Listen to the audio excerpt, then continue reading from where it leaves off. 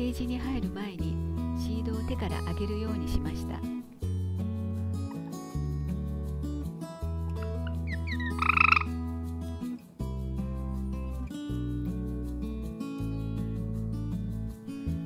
約1時間の放鳥で終わる頃になると、もう自分でそろそろ入るよと教えに来てくれます。で、最近はシードをもらうのを期待しているのがとてもよくわかります。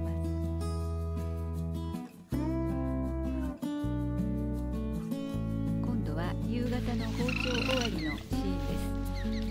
この日は冷蔵庫の前をうろうろしていました。粟穂の入っている野菜室を見つめているのがとても可愛かったです。ペ